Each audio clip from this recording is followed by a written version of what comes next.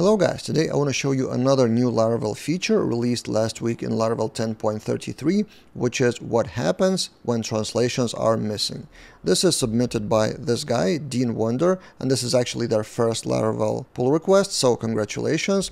And this is, I think, a very important feature, and it didn't get enough attention on Twitter and online last week. I was quite surprised by that, although 6 people upvoted for that, which is quite a big number. And this is actually an interesting scenario. If you take a look at pull request and its description, it's very important to double check the syntax after the feature is released, because quite often the feature in the original proposed syntax is changed by the team, by Taylor himself, or by the author. Maybe some refactoring happens, and in the official docs after release, the syntax is different. So you may check the official docs afterwards, or just go to the files changed of the pull request to check the actual syntax. And let me show you that syntax. So here's a scenario demo in my Filament project, and this is the label on top of table, which is expected to be translated as product.price. In Filament, here's the syntax, but you don't need to know Filament because the actual function is Laravel. So _,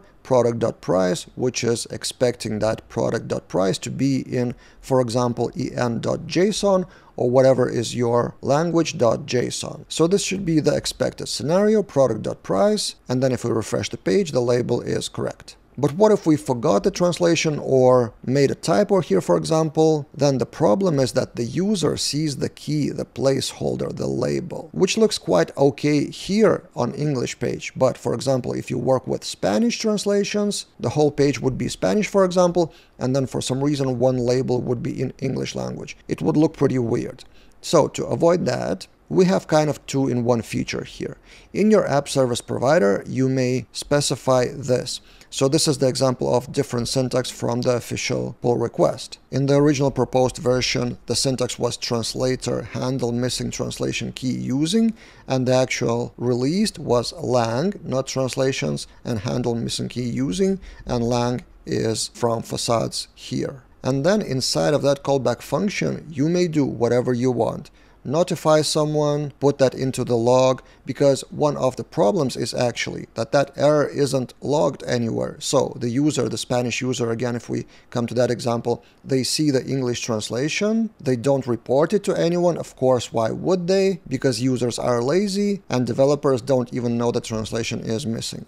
So in this case, you may log that into Laravel log, and then your bug tracker, for example, Flare, Sentry, or Bugsnag, or Rollbar, or whatever you use, would notify you via email, Slack, or whatever is the choice. So now if we refresh that page, 2 things happen. That's why I called it 2-in-1. So first, it doesn't show product.price anymore. It shows the fallback value of the translation, which in case of Filament is automatically labeled by column name. In case of not Filament, I guess it would just show empty value, empty string. I'm not sure actually. But basically it doesn't show the key here. And then what it does, it logs that fact into Laravel log. In fact, there are more translations missing from the Filament itself, so maybe Filament wasn't the best idea for this example, for the showcase, but you get the idea. So this is what I was waiting for. Translations missing, and then someone from development team or from translator team could fill in the values. You may find all the syntax in the localization. There's a new section in the documentation of Laravel handling missing translation strings, available from Laravel 10.33. And if you want to know more about multi-language projects and translations and everything on Laravel Daily Courses, let me find it. There's a course called Multi-Language Laravel, All You Need to Know. So I will link that one as well in the description below. It is available for Laravel Daily Premium members. That's it for this time, and see you guys in other videos.